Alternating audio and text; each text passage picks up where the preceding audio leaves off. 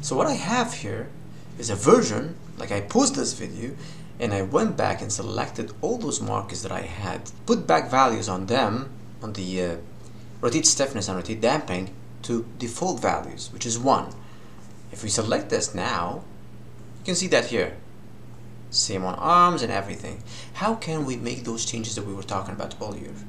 You start by the root, or the lead, the parent, and you start making your changes from there. Here, in this situation, in this example that we have, this animation, where is the lead? Actually, the lead here is our hips marker. But for that, I'm going to leave it alone for now. I'll start by adjusting this first marker for our spine, okay? And what you need to start with, there's really no right or wrong here. It's up to you, what you want to achieve. But before we make any changes, let's just play this with the default values and see how close that is, like default values that you get from Ragdoll, how close that is to our Mocap. Let's play that. It's pretty close. Check here. Compare this marker, like shoulders, arms, pretty close. If we look at this top view, you get to see that it's really, really close. If we play this again, see that? Alright. Now, if we go back to front view and we select this marker, what I would start with is to lower down this value, the rotate stiffness, to lower it to 0.1. That's what I go for, but it's up to you, and that depends on how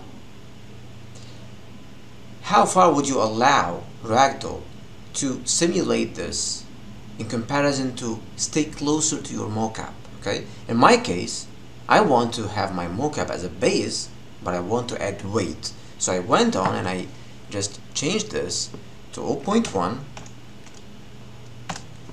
all my spine markers, like that, 0.1. And before I increase my rotate damping, which we said that will increase your slow in and slow out, let's just play that. And we have now our rotate stiffness to 0.1. Let's play that again. Already, if you just focus on that last marker of our chest, you can see the difference in rotations, right? Now let's look at that from top view. You can start to see some difference because it's now more simulated. Okay. Now, what about the arms? If we go here to front view again, we select our arms. Let's go to frame 1, and we select our arms. What we have now for them is again rotate stiffness of 1, rotate dampening of 1, which is default. If we put those on 0.1, look what happens.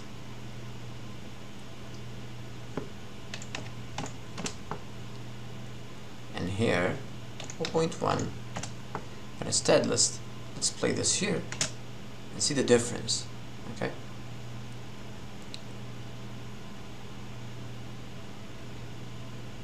in gray, what you see in gray now is actually our Ragdoll simulation. Bigger changes with what's in black. Again, let's play this again. Black is our original Mocap, and you see bigger changes on our arm. This is the arm that we were changing. Compare this one, let's play it again. Compare it to this one. This one is trying to stay closer to Mocap, our underlying motion. That means if I stop this now and I go select some of those markers on the other arm and I increase my rotate stiffness, it will try to stay closer to Mocap, okay? But of course, remember, when you're adjusting something like the arm, it is still inheriting motion from its parent.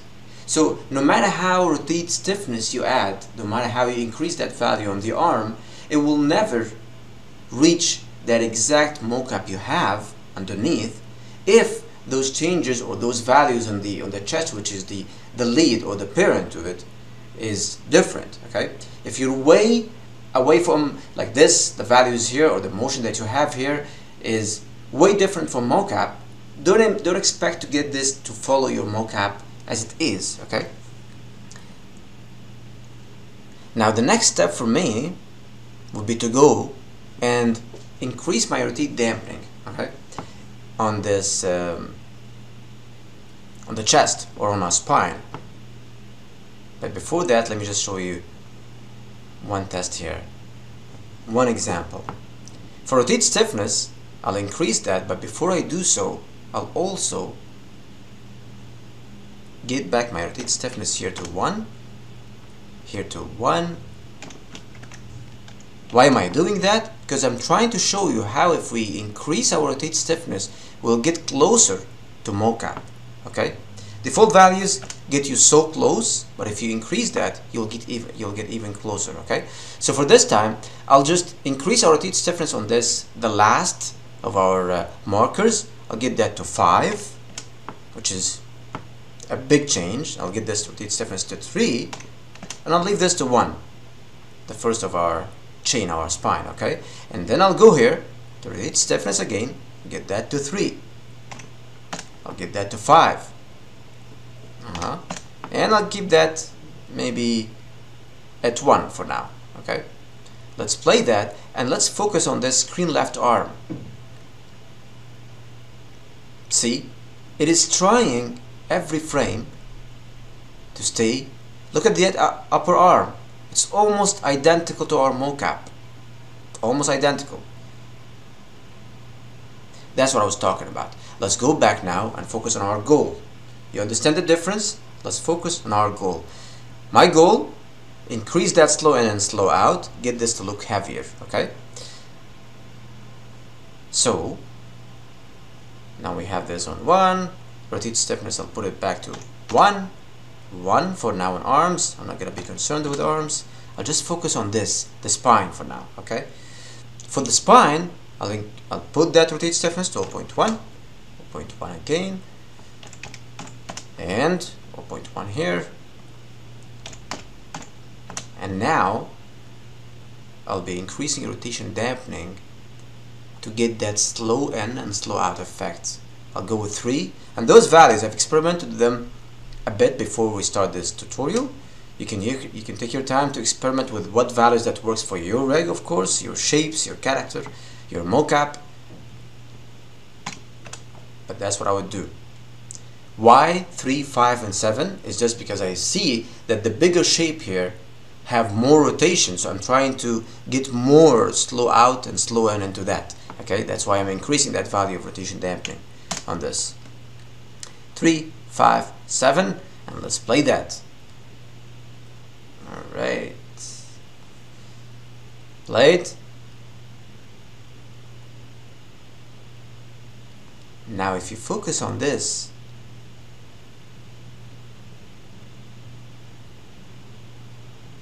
it's a bit more stiff. It's the change, that rotation that would happen before, especially on this last marker, is way less now. Okay, let's watch this from our front view.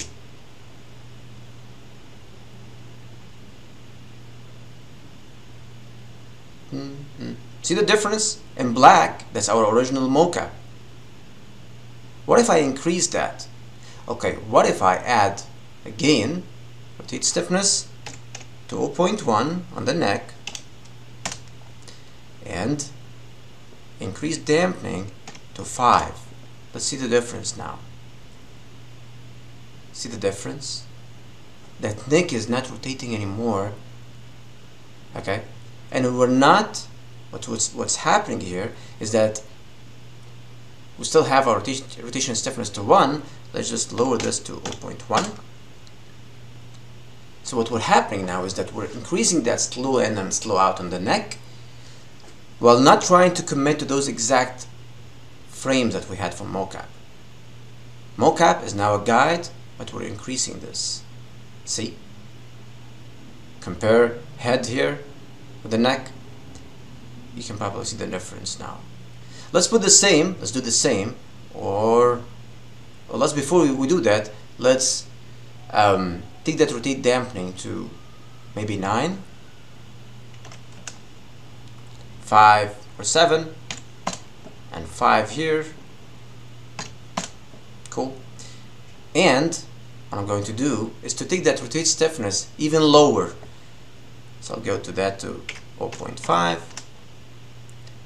here 0.5, and same here. See the values that I'm changing? Those are tiny changes, because the lower you go, okay, you will be able to notice those changes now. See the difference now? It is much more stabilized, if we can say that. It is much more contained, the motion that we have. See the difference between the... And look how fast we were able to make those changes. Just changing an attribute, okay, based on that understanding that we have, you get a new version in a minute. That's what I was talking to earlier. That's what I was talking about earlier, when we have the option to get faster results, easier variations, based on that understanding of what we want. Okay, let's play this from our perspective view. Okay, and again, black is our original rig. Focus on the upper body. You can see changes now. Okay, now let me open a scene where I have our final values to show you what I was able to do at the end to really refine my results. Okay.